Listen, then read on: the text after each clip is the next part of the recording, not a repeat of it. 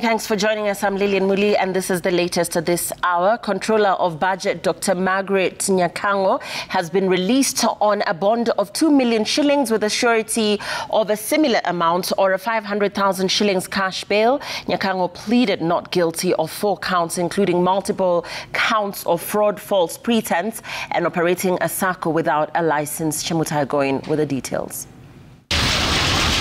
The Controller of Budget was attending a public seminar in Mombasa County before she was arrested and arraigned at the Mombasa Law Court.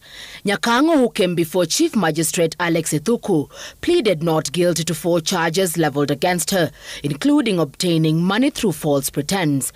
Claudia Mutungi moved to court in November 2019, accusing Nyakang'o of defrauding her 29 million shillings. Nyakang'o stands accused alongside 10 others in a complaint lodged before court in 2016 before her appointment as Controller of Budget.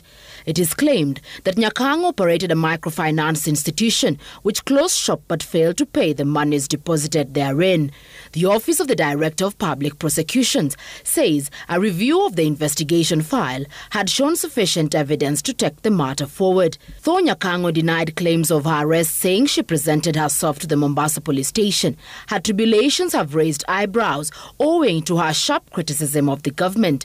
In her recent appearance before a parliamentary committee, Nyakang'o warned the government that operations would soon grind to a halt owing to debt distress. Further, when she came before the National Dialogue Committee, she revealed that records under National Treasury showed that she was earning 3 times her salary, which was false, raising alarm over where the additional monies were being channeled. The case is set to be heard on December 13th this year. I hereby admit her to a bond in the sum of Kenya shillings 2 million with 1 surety of similar amount. There is an alternative of Kenya shillings 500,000 cash bail. Summons to issue, that is against the other 10 who are not in court today. Chemutai Goin said